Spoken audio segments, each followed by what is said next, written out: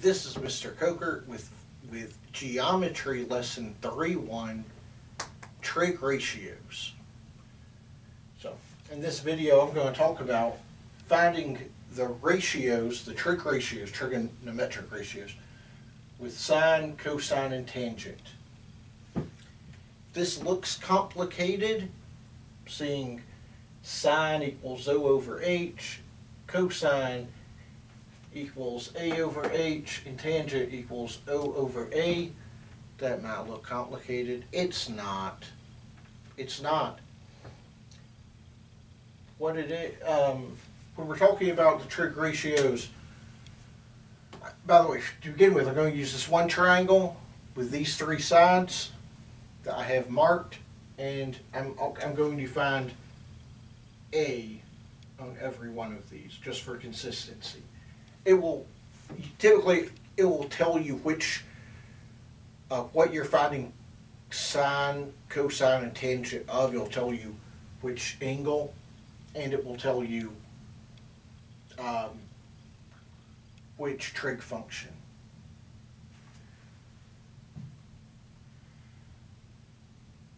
For all three of these, I'm going to use the same example. I picked the simplest 3, 4, 5 right triangle, and I'm going to stick with A to avoid confusion. I'm going to start with sine of A. Sine.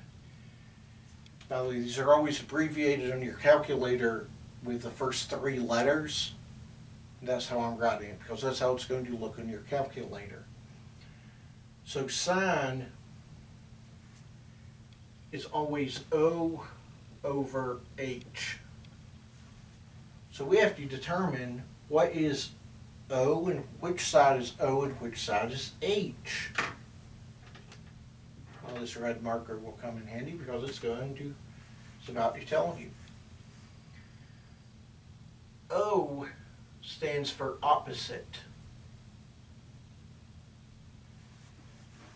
That is the side across from your angle that you're finding the sine of, the measurement of. A stands for adjacent.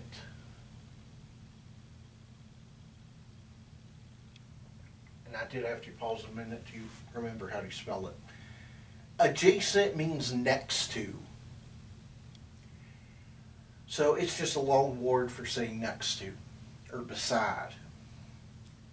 That is the leg beside your angle. Opposite is the leg opposite your angle that's not connected to it. Third, H is hypotenuse.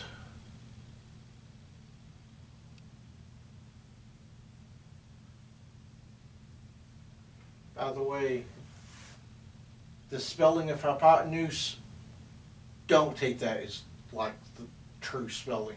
If you're watching this video, you have access to the internet.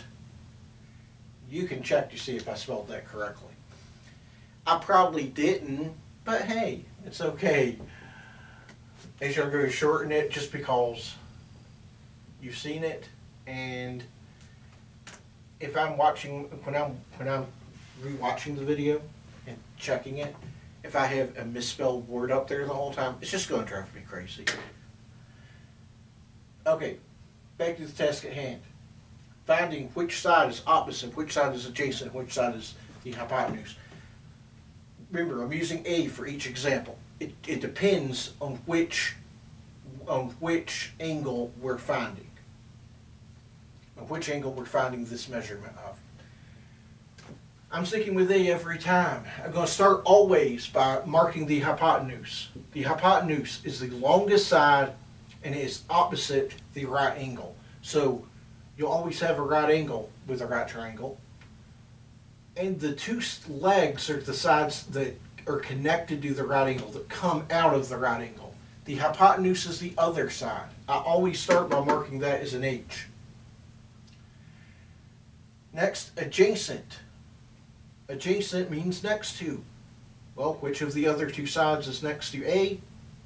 Of course, it's the side of 3. That is your adjacent. And now opposite is the, well, we have one side left over. It's the side not touching, not connected to angle A. That is our opposite. Those three pieces of information are done. The rest is easy. Because it's a formula. You just plug in two numbers. So sine, we want opposite over hypotenuse. We want to see what side is the opposite. It's 4. What is hypotenuse? It's 5.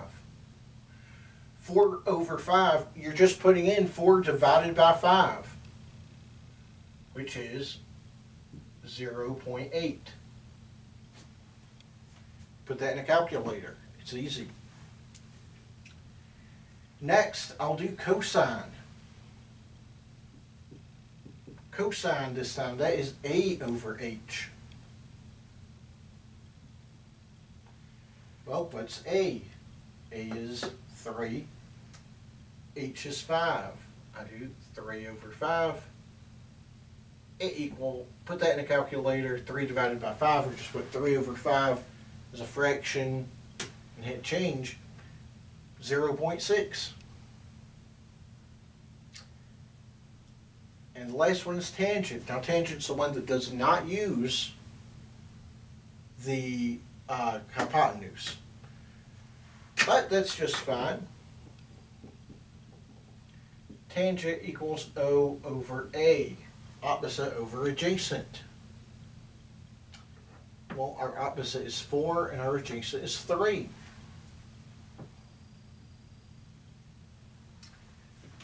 Again, put it in a calculator if you need to. We'll get 1.3 repeating. And that is the trig function. Or the trig ratio. Now, I'll make some more videos that deal with other applications of trig functions. None of them are very difficult. I want to make that clear. But this is the easiest one of all. You just have to know these 3 formulas, and you need to know which is hypotenuse, which is adjacent, and which is opposite. Once you get those down, the rest is easy. So, anyway, thanks for watching. Have a good one.